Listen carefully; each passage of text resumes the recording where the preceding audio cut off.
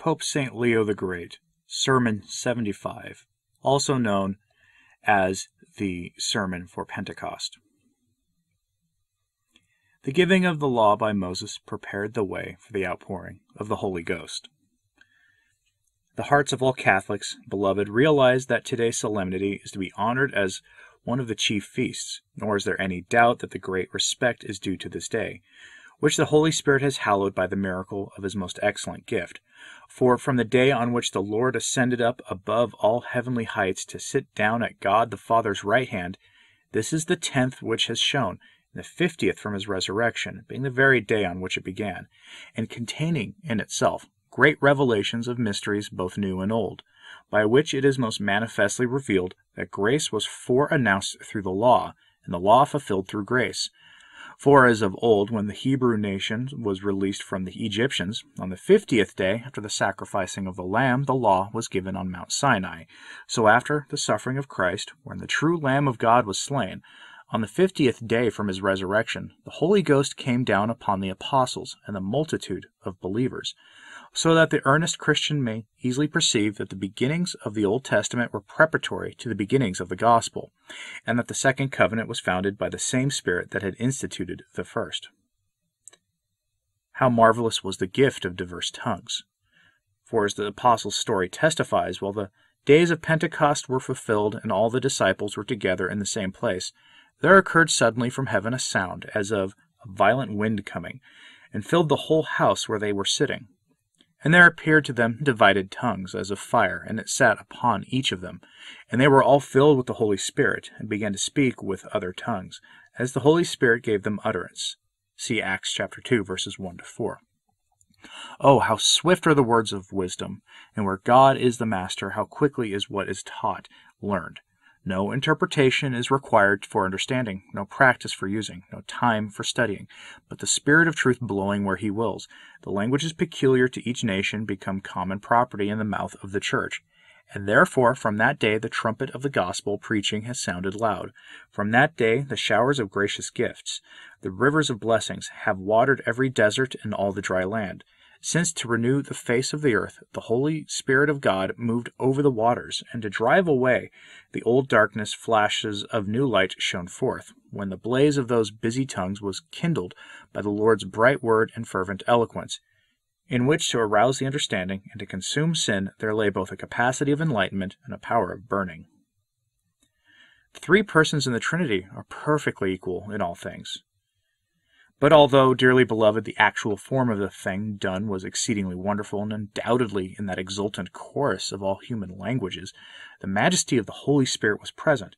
Yet no one must think that his divine substance appeared in what was seen with bodily eyes, for his nature, which is visible and shared in common with the Father and the Son, showed the character of his gift and work by the outward sign that pleased him, but kept his essential property within his own Godhead, because human sight can no more perceive the Holy Ghost than it can the Father or the Son. For the divine Trinity nothing is unlike or unequal, and all that can be thought concerning its substance admits of no divergence either in power or glory or eternity. And while in the property of each person the Father is one, the Son is another, and the Holy Ghost is another, yet the Godhead is not distinct and different.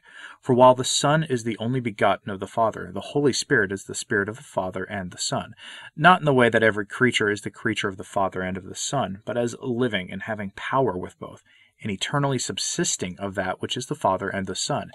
Hence, when the Lord, before the day of his passion, promised the coming of the Holy Spirit to his disciples, he said, I have yet many things to say to you, but you cannot bear them now.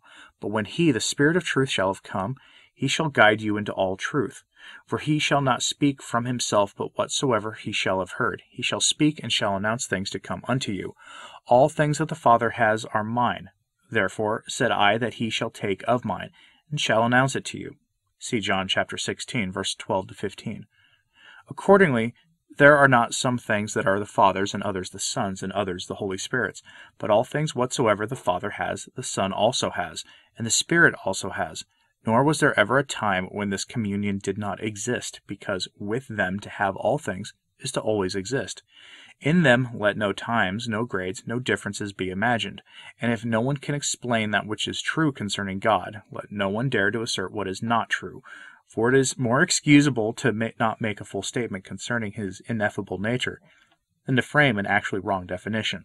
And so whatever loyal hearts can conceive of the Father's eternal and unchangeable glory, let them at the same time understand it of the Son and of the Holy Ghost, without any separation or difference. For we confess this blessed Trinity to be one God for this reason, because in these three persons there is no divergence either of substance or of power or of will or of operation. Macedonius' error is as blasphemous as that of Arius. As therefore we abhor the acolytes of Arius who maintain a difference between the Father and the Son, so also we do with the Macedonians, who although they ascribe coexistence to the Father and the Son, yet think that the Holy Ghost to be of a lower nature, not considering that they thus fall into that blasphemy, which is not to be forgiven either in the present age or in the judgment to come, as the Lord says.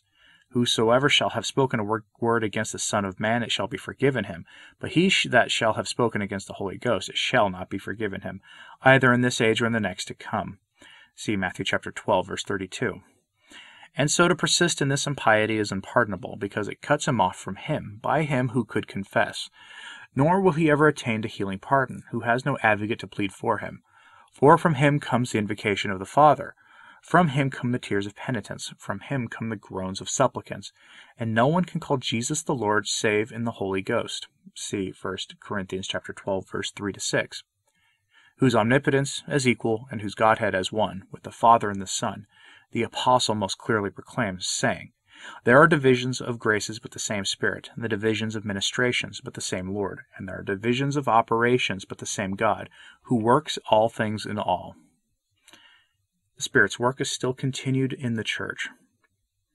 By these and other numberless proofs, dearly beloved, with which the authority of the divine utterances is ablaze, let us with one mind be incited to pray reverence to Pentecost, exulting in honor of the Holy Ghost, through whom the whole Catholic Church is sanctified and every rational soul quickened, who is the inspirer of faith, the teacher of knowledge, the fount of love, the seal of chastity, and the cause of all power. Let the minds of the faithful rejoice that throughout the world one God, Father, Son, and Holy Ghost, is praised by the confession of all tongues, and that the sign of his presence, which appeared in the likeness of fire, is still perpetuated in his work and gift. For the Spirit of truth himself makes the house of his glory shine with the brightness of his light, and will have nothing dark nor lukewarm in his temple. And it is through his aid and teaching also that the purification of fasts and alms has been established among us. For this venerable day is followed by a most wholesome practice, which all the saints have ever found most profitable to them, and to the diligent observance of which we exhort you with a shepherd's care, to the end that if any blemish has been contracted in the days just passed through heedless negligence, it may be atoned for in the discipline of fasting, and corrected by pious devotion. On Wednesday and Friday, therefore, let us fast, and on Saturday, for this very purpose, keep vigil with accustomed devotion, through Jesus Christ our Lord, who with the Father and the Holy Ghost lives and reigns forever and ever. Amen.